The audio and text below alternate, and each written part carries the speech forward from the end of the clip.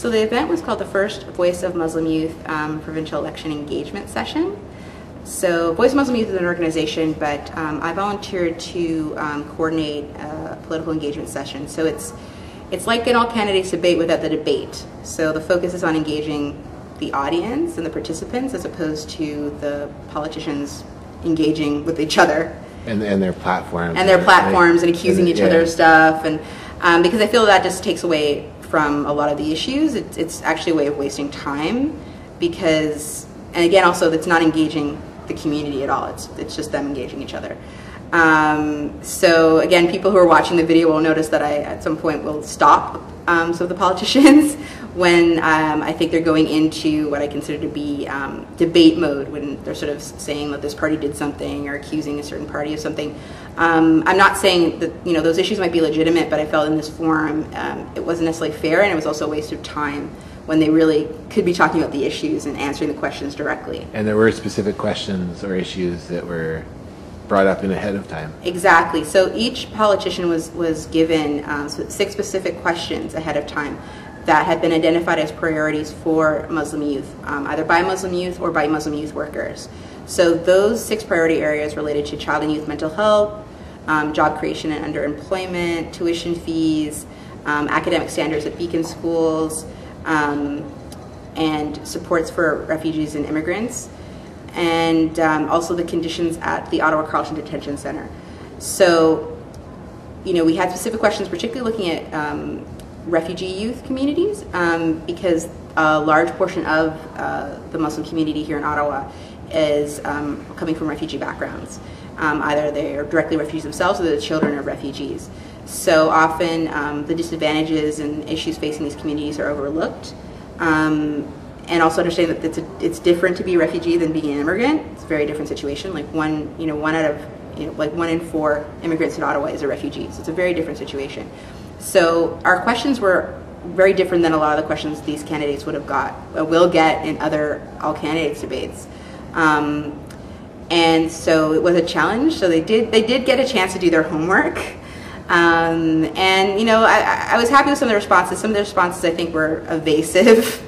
I think there was definitely in terms of the responses to the situation at the Ottawa Carleton Detention Center, I wasn't really happy with many of the responses. I felt they were evasive, but I still think at least they were asked, because in a lot of other forums they're not going to be asked anything like that. So I think in that way this event was quite unique in terms of the questions and in terms of the format, the fact that they weren't having a chance to dish at each other. They had to really answer the questions from their party's perspective and respond to the community. And they came with their own stories of how they got involved. I felt that was very important, again, because I think a lot of the reasons why a lot of people don't vote, and that's not just the Muslim community, that's every community, is like, who are these people? Who are the people who want to be politicians? Weird people. So I really wanted them to humanize themselves and also explain, like, why would you go into politics? Because I think when people understand that, people start thinking about, well, why would people want to do this? It starts humanizing politicians. It starts getting people to think, well, maybe I would want to do that too. Because again, part of engagement is also seeing that people from our community start getting involved with politics in different levels as well. So when you can relate to the story of a particular politician, you realize, oh, maybe I'm concerned about that too. So I chose candidates who I knew would have a very interesting backstory. Unfortunately, not all our candidates were able to be there, but I knew that 3 out of the 4 candidates who I'd chosen actually came from refugee backgrounds. So they had, and again, that would relate to a lot of the youth who would attend, because they had something to relate to.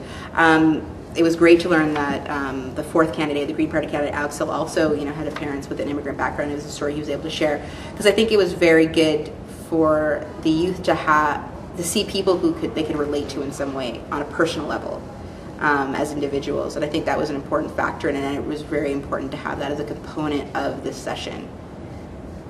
So I think, in future, when we talk about youth engagement and politics, we have to think about the human side and humanize these politicians and get them to talk about themselves, not just their parties and their platforms. Because I think definitely, for better or for worse, people do vote for people. I think we've definitely seen that recently with the situation with Jack Layton.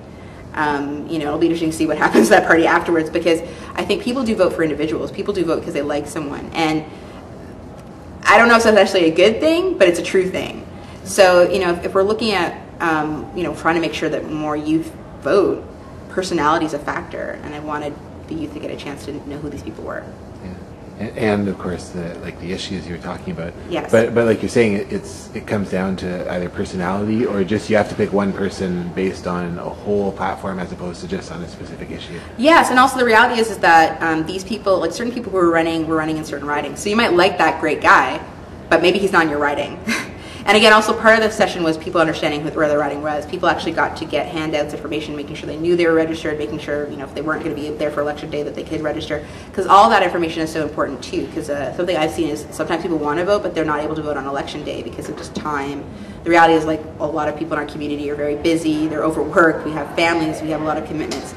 So it's very important that people knew, like, well, actually, if you can't vote election day, you can vote earlier. You can mail in your ballot. So that was also a component of it, was people actually got to have that information, and then also people got to know what their riding was.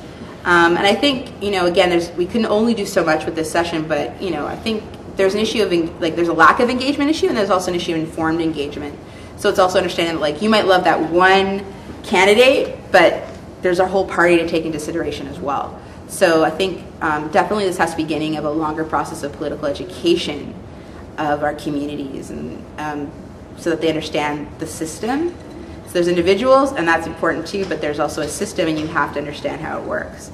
And I think that was why it was also so important to have each party here, because I think there's been a tendency for a lot of political parties do this, and then communities do it to themselves. Like, we feel like only this party cares about us. So I think that's been an ongoing issue, particularly for visible minority communities, feeling that you have to be loyal to one party because it's the only party that cares about you.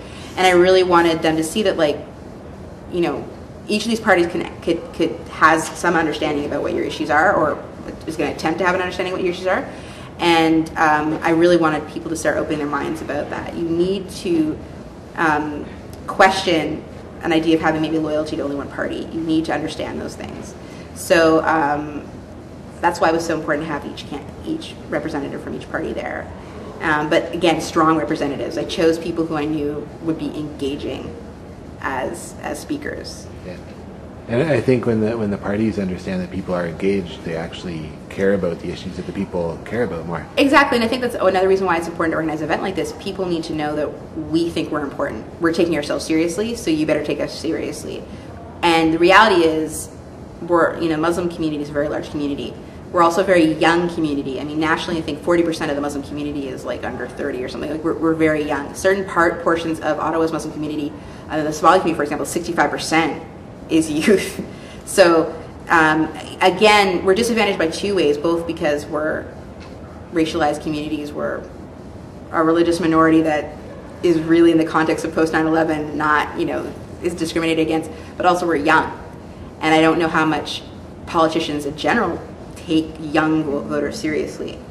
So I think that was another aspect of this too, is understand what young people are concerned about. Young people are concerned about tuition fees. Young people are concerned about what's going on in schools, because you might find out you're graduating and you actually don't have the same standard education as somebody else who went to another school in your city, because there's problems with the standard education in each school. These are, young people are concerned about jobs, and young people are concerned about issues of youth in the criminal justice system, because things are happening to them, things are happening to members of their families, their friends, and young people's attitude towards the criminal justice system might be different than their elders, because if you have friends, if you have family who end up getting arrested and incarcerated, you're not going to write them off. They're your friends and your family. So your attitude towards conditions in prisons and detention centers can be very different. And I think it's important for politicians and also other community members who are older to understand that perspective and realize that, if they start talking about the issues that concern us, maybe more of us will start actually voting.